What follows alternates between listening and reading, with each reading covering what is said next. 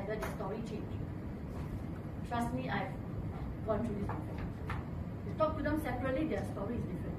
You bring them together, okay, tell me your side of the story. Suddenly you see the story has a bit of a twist. Why? Because now they're facing each other, right? They can't say things which is not true.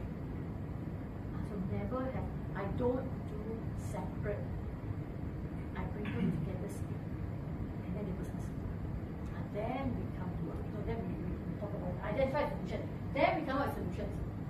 Solutions, then identify solution. For many solutions, right? Then one solution.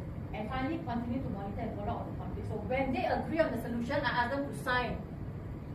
Everything in my case is black and white. Yeah, honestly. Because it will go into the conflict and everything will go into their files. So they know that the more